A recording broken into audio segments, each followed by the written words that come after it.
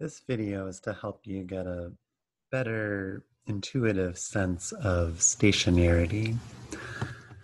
So what I'm doing here is I'm simulating some data that by construction is strictly stationary. And then first, here's a plot of the full 200 period series. So you can see what it looks like. And to begin with, don't overthink it. Just try to look and get a big picture sense of what it looks like. So one way to think about stationarity is that if we zoom in on any smaller interval, on any subset of the full time series, it basically looks the same statistically speaking. So of course the values will be different in every period, but the same sort of features and patterns will appear.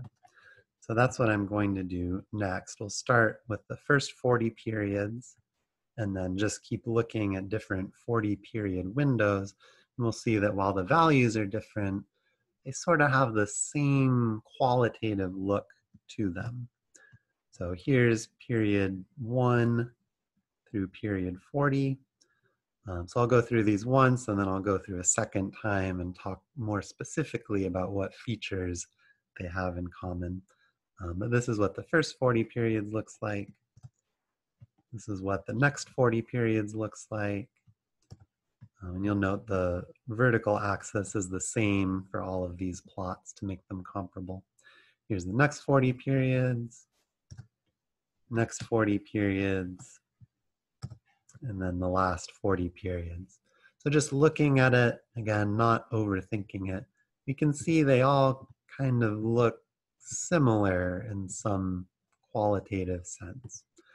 So one way they look similar is that they're all sort of going up and down, but centered around 0 on the vertical axis. So this one's, around 0. This one stays around 0, still stays around 0. Right? No matter which 40 period interval we look at, they're always sort of coming back around 0. Another thing we see is sometimes there will be a few similar values in a row. Maybe we have a high value followed by another high value, but there are also points where it will jump down and then jump back up by a lot. So it's sort of in between in that sense. So we see that in the first 40 periods. We also see that in the next one, right? There's some big jumps. There's also strings of very similar values. Similarly here, there's some jumps, but also some similar values all in a row. We see that again here, jumps, but also strings, and here again.